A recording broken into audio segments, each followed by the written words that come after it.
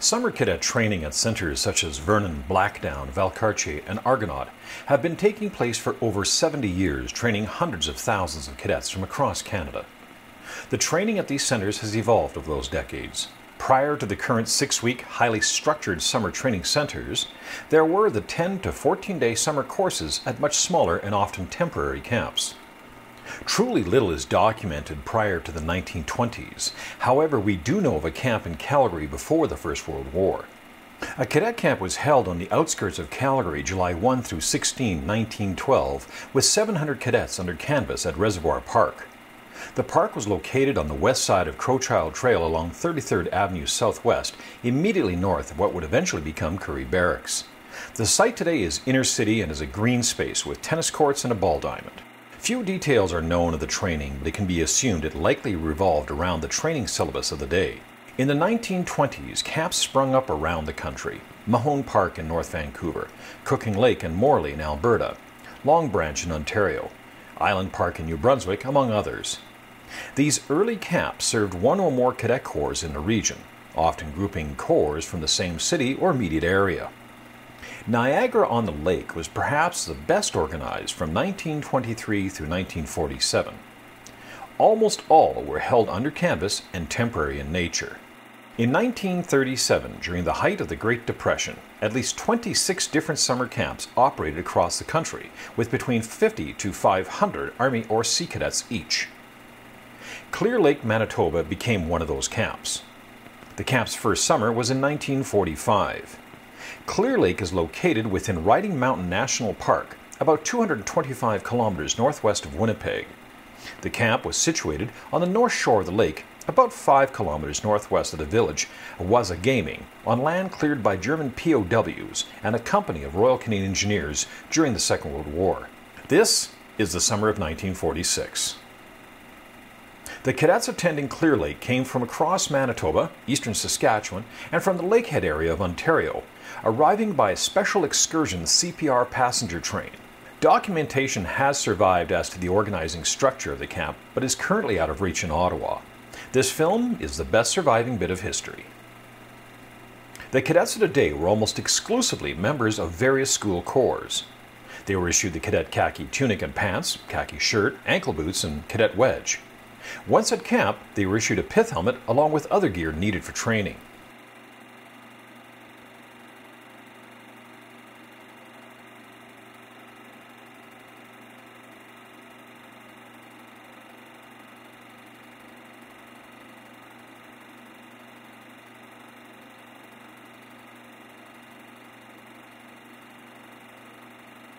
Some cadets brought their musical instruments, and an ad hoc band was formed to lead the cadets in parade, such as on this occasion just across the lake from the cadet camp, through the main street of the summer village of Wasagaming on a sunny July evening.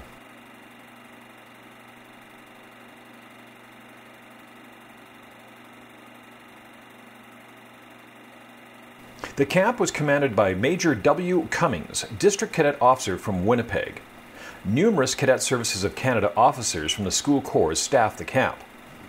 Lieutenant W. H. Van Stickle, Lieutenant Bill Korchik, Lieutenant H. Murphy, Lieutenant G. Rogers, Lieutenant J. Dickinson, Captain R. Porter, Captain John Pankew, Lieutenant J. D. McLeod, Lieutenant G. E. Duncan, all from Winnipeg, Captain R. B. Inkster from Fort William, and Captain R. C. Proctor from Fort Frances, Ontario, among others.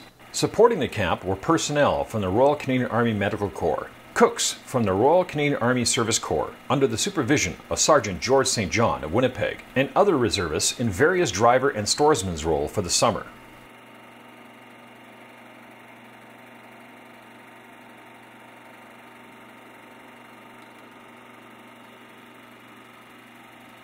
Cadets and staff lived in wartime heavy canvas bell tents with duckboard floors, a basic mattress, pillow, and 2 gray wool blankets. Rather basic, but this was the acceptable standard cadet camp sleeping accommodations at the time. Almost all the training was held outdoors. Physical fitness was a major component of daily training. Various sports, such as softball, volleyball, tabloid sports, and boxing filled the days, building confidence and physical fitness.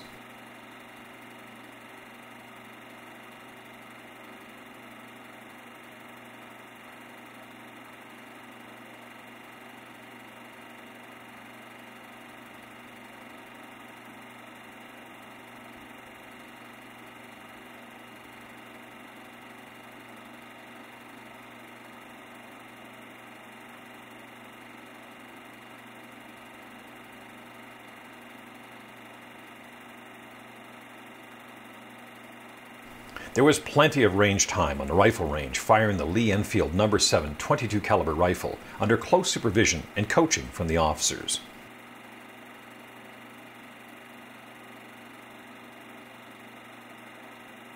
One of the big draws for cadets was the chance to work with military walkie-talkies, a significant piece of technology at the time.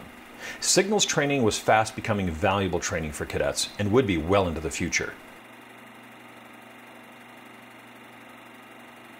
Of note, the boys in this film footage today are in their late 80s or early 90s.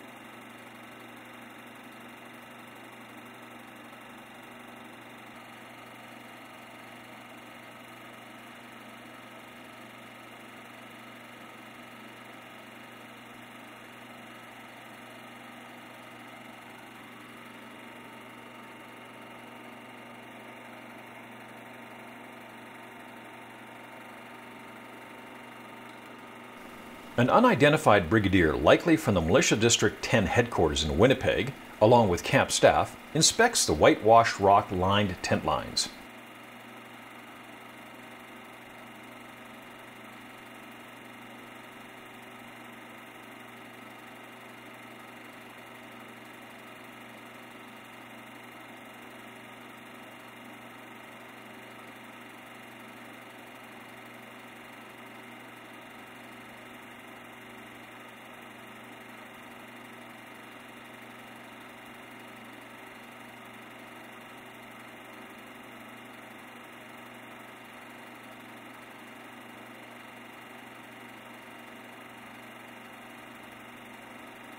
The white building was possibly the dining hall.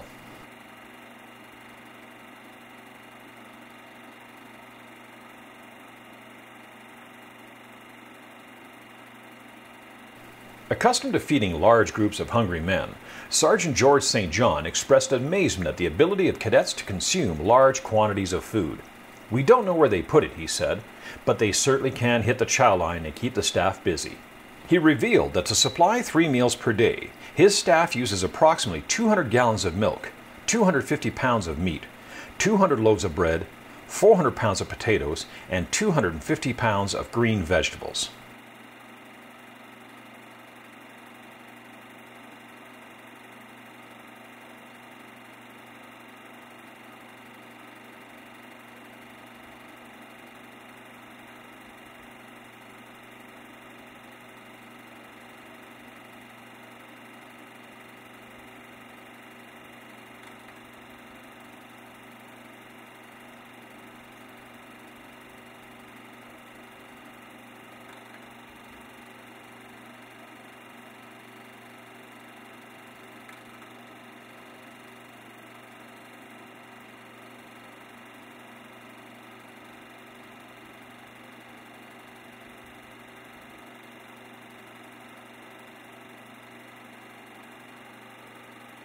Trucks from the Royal Canadian Army Service Corps are driven by militia soldiers and are the principal method of transporting cadets outside of marching.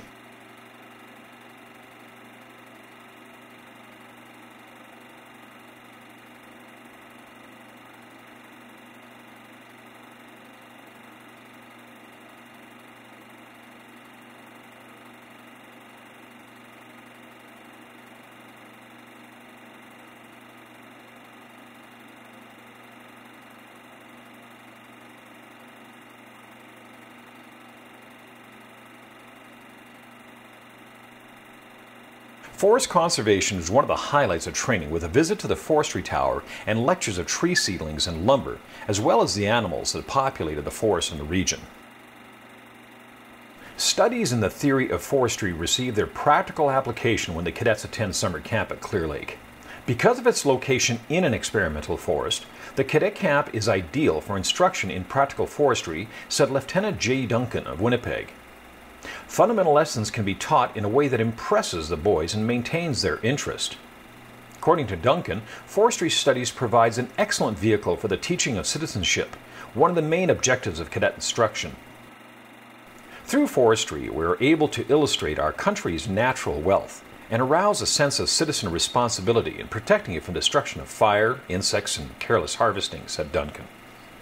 When the cadets arrived at the camp, their first lectures in forestry outlined Canada as a forest empire. The value of this timber is stressed by pointing out that a peak net value of forest products was just over $500 million. After the introductory lecture, said Captain J. Pankew, a cadet instructor and Winnipeg schoolteacher, we take them to the forestry nursery, where Mr. J.C. Goodison, the park's forest engineer, shows them planted seedlings. A pleasant, soft-spoken individual, Goodison is strongly in favor of teaching boys the problems of forestry.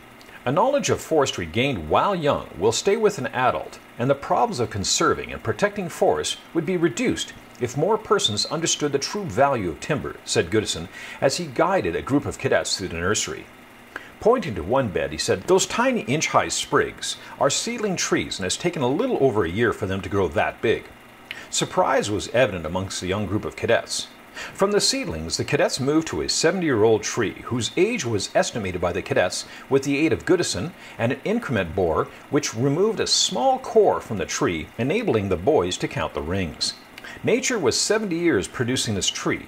A fire could destroy it in 5 minutes, pointed out Captain Pankew. Methods of fighting forest fires and their equipment was the next step in the forestry studies. Chief Warden P.J. Brody turned out his equipment to the boys to operate. The system of fire towers used throughout Canada to protect the forest was then explained and a visit paid to one of the towers. Thus, what began as an experimental trip in 1943 when Mr. Hensley took the Earl Grey school cadets on a camping trip to the Sandylands Forest Reserve has grown into a planned movement to instruct young people in the wealth that is theirs.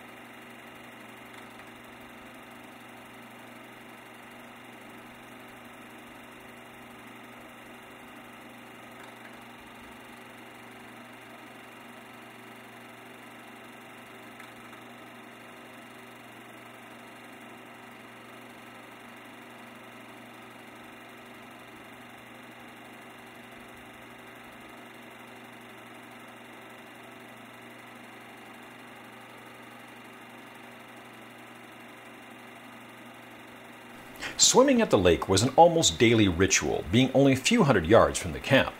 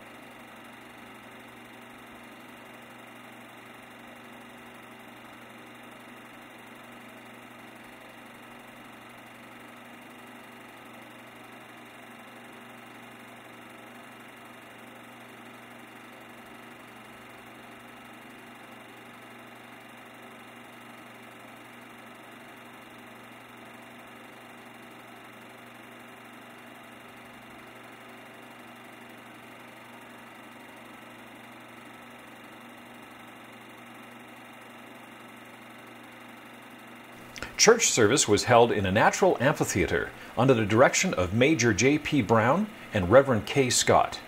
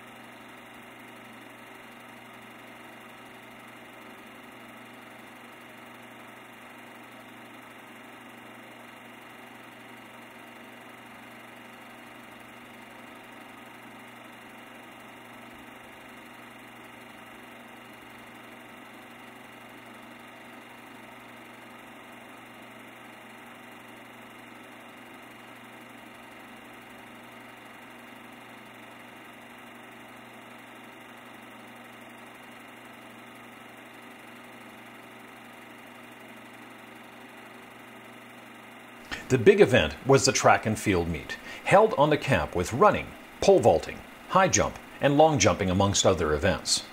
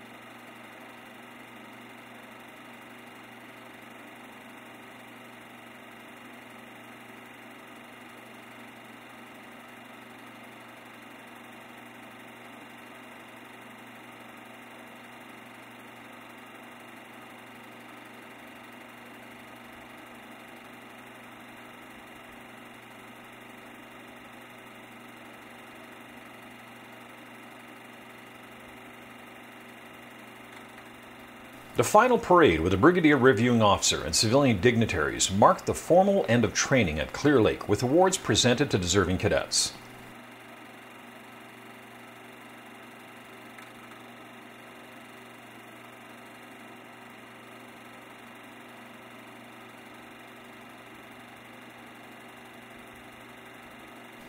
Meanwhile, at Army headquarters in Ottawa, plans for an improved and more relevant Army Cadet Summer Camp program reflecting the changing times have been underway since the spring of 1946, under the direction of Captain Tony Stoppa and Captain G.G. Brown.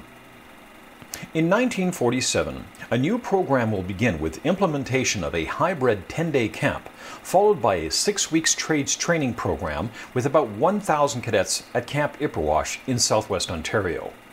In 1948, it will be deemed a success at Ipperwash, and the hybrid 10-day, 6-week summer camp will be rolled out in 1949 at Aldershot, Nova Scotia, Farnham, Quebec, Dundurn, Saskatchewan, and Vernon, British Columbia, employing the former Second World War constructed basic infantry training camps at those locations.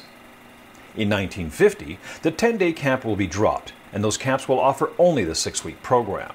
The new training programs in 1949 will include infantry basic training, driver mechanical, signals, engineering, fire control equipment, and medical assistant. These 10 to 14-day cadet camps under canvas will eventually be phased out entirely. Clear Lake will be one of the longest-serving camps of this era. Its last summer will be 1966. In 1967, those cadets will now be attending at Vernon Cadet Camp. During those years, Clear Lake will have cadets attending from all 4 of the Western provinces, the Yukon, and the Northwest Territories on the 2-week Junior Leader course introduced in the late 1950s.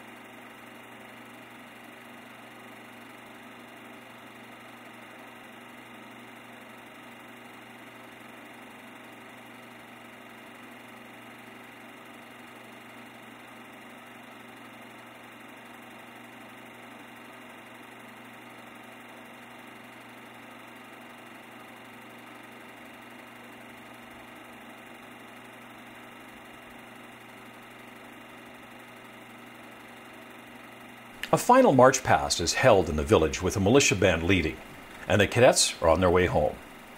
2 more intakes of cadets will arrive during the balance of the summer and repeat the same training these cadets have just completed, taking home with them new skills and knowledge and memories that will last a lifetime.